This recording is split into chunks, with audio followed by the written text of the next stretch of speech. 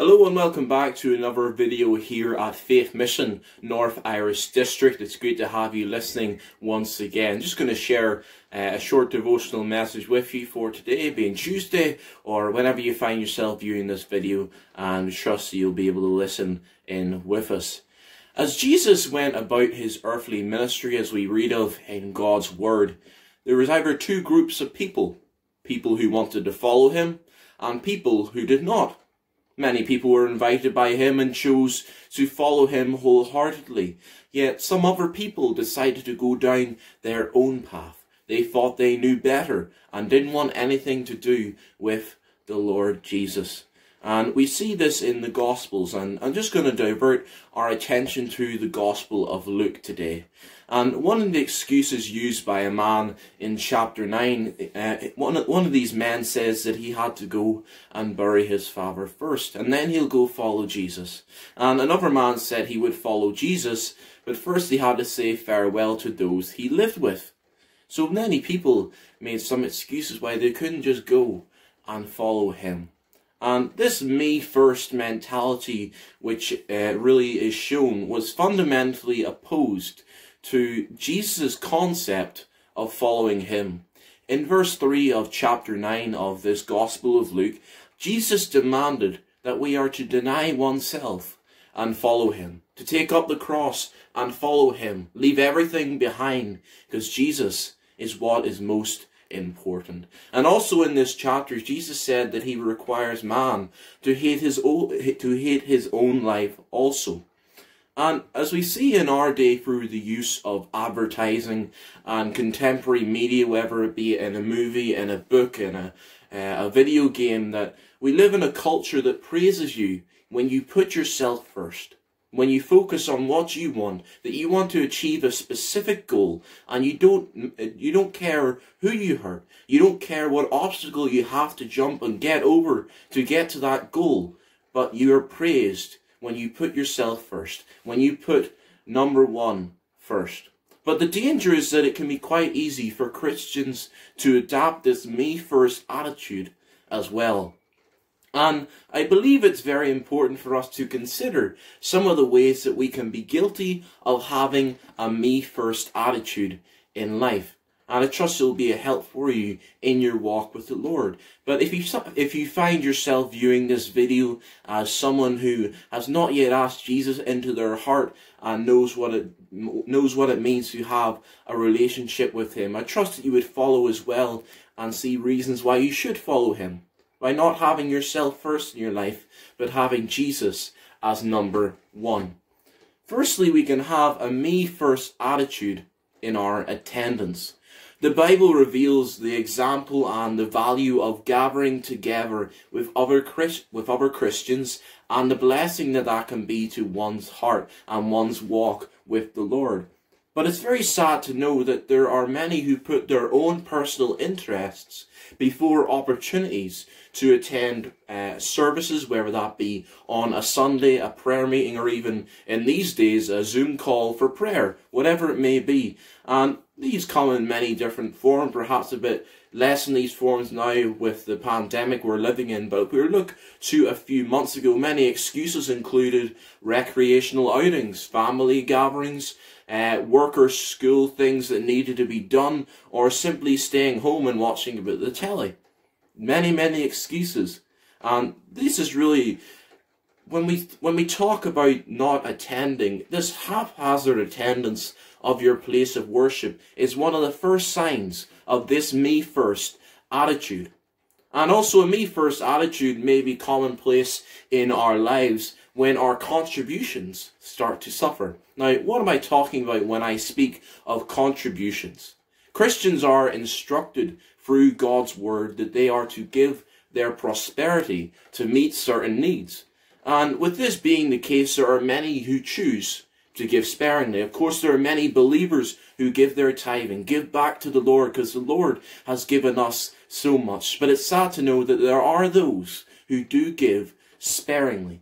And even though this attitude contradicts the Word of God, they do give sparingly. More often or not, people, they often get their paycheck and they say, okay, I've got this amount of money, I've worked hard for this, I'm going to use it on myself. I'm going to pinpoint what I want to get. Maybe a new set of clothes, maybe something to help me through the evenings, whatever it may be, a TV show to watch, anything.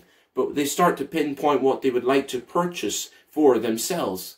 And giving sparingly also means that you have failed to properly budget your contribution to the Lord. And you can often be burdened by bills upon bills. And of course there are bills that need paid, necessities, paying off your mortgage. Perhaps there's bills where you have to pay just your normal rates. But there are bills that we think are necessities when in fact they are luxuries. Perhaps our monthly subscription to a TV service, our weekly takeaway. There's these things that we think that are necessary in our life when in fact they are luxuries. And negligent giving of the gifts that God has provided for us is also a sign of this me first mentality. And not just by monetary gifts, but God has blessed each and every one of us with personal gifts. Gifts which we are to use to serve God, to glorify Him, and to serve one another as well. We are instructed to do so in 1 Peter chapter 4 and verse 10, where it says, "As each one has received a gift, minister it to one another, as good stewards of the manifold grace of God." Even with this instruction, there are many who make little effort to do their part in the work of the Lord, to do their part in their local congregation. And I trust that you are not one of these people, and instead you'll be encouraging those who are lacking in this area. And if we are to lack in involvement in our church, this is as well another sign of a me first mentality. But let me just point at one last sign of putting yourself first. And it comes in terms of family relationships. Family relationships suffer as a result of putting yourself first before everything and everybody else. Christians, they have duties to members of their families, duties to uphold and to adhere to glorify God for your relationship with your family. But many families begin to suffer when these duties are not fulfilled, and people instead seek to put their own interests first. This can occur in many ways. For example, it can occur with a husband and wife when they begin to be selfish in their dealings with each other. But it can also occur within a child feeling to honor and obey their parents. It can come in many different forms.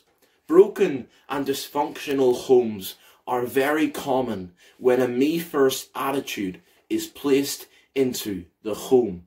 And from looking at these 4 areas of life, we see that our service to the Lord, to His church, and our family are greatly hindered when we put ourselves first. It's also detrimental to those souls around us as well. So instead of initiating the me first principle in your life, I would encourage you and challenge you today that you would initiate the others first principle. What is this others first principle? Well, it's a principle that was exemplified by Christ through His teaching. This greater principle is exemplified by Jesus Christ. Jesus, He came down to earth to serve, to put others first, to offer us hope with the free gift of salvation when He died on the cross for the sins of the world. And because Jesus did this for each and every one of us, you could say it is really the mandate of the believer to adopt the same mind and the same attitude, to follow the example that our Saviour left for us. That we shouldn't seek to do things out of self-ambition, thinking, I'm only going to do this if it gets me a promotion. I'm only going to do this if it gets me more money. We should also seek to raise people to be higher than ourselves, put them first, take care and consideration for their interests. Jesus was the one who exemplified this principle, and therefore we should seek to follow the path of the Saviour. No greater example can we follow today. And as I close, I want to ask you just one question. Do you have a me first mentality in your life? If we do have this mentality, we aren't following Jesus as we should be, as God had intended. And our church and our spiritual lives will suffer as well as a result of this mentality. We should be seeking actively, day in and day out, to rid ourselves of putting ourselves first. Get rid of me and put Jesus there. Put others first. The thinking of putting ourselves first will be destroyed when we adopt this others first principle. And this others first principle will then develop, and when we make the kingdom, and then we make the kingdom of God first in our lives. Just want to leave to you a verse in the New Testament, a very well-known verse, and perhaps very well known in faith mission circles especially. Matthew 6 and verse 33 says this. But seek first the kingdom of God and his righteousness, and all these things shall be added unto you. We trust that message has been an encouragement to you today and a help with your walk in the Lord, that you would put him first, put others before yourself, and seek to serve him in every aspect of your life, seeking to give him all the glory. We enjoyed our time of mission last week, and we trust that you have as well, and we appreciate all the continued feedback from that. We look forward to Friday evening again, where Andrew is going to come and share with us a message from God's Word, and we look forward to seeing you back with us then. Okay, thank you, and God bless.